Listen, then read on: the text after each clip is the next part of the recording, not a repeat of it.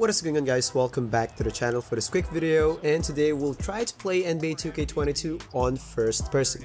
Actually, this one is not a legit first person mode. We'll just use a camera mod that can bypass all these camera restrictions, like the zoom and height, to the extent that we can make it seems like a first person mode. And by the way, after watching this video, please let me know in the comment section what do you think about it. Should 2K make an official first person mode, and how they can make it work? So after playing some games, I realized it's not as fun as I expected. I mean, I actually got dizzy on some parts. Now I realize that's the reason why we haven't seen any popular first-person basketball game. It's just hard to maneuver to whereabouts your player needs to look. I think even they make it like super widescreen. It's really hard to, see everything you want to see. It has to be a third person.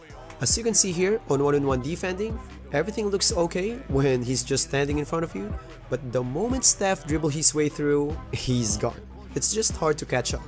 I even tried to just swap player control the moment they passed the ball, but again, the moment they dribbled, it's hard to keep up.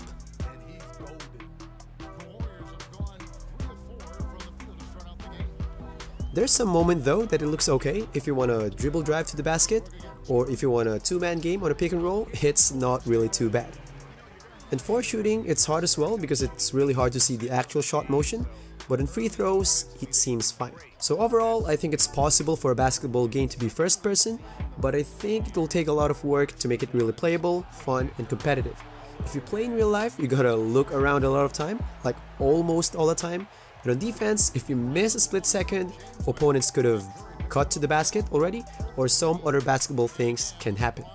I know it's technically possible, like if you can only really control where you're going to look with your right stick, but on a game perspective, that's too much, you'll get dizzy.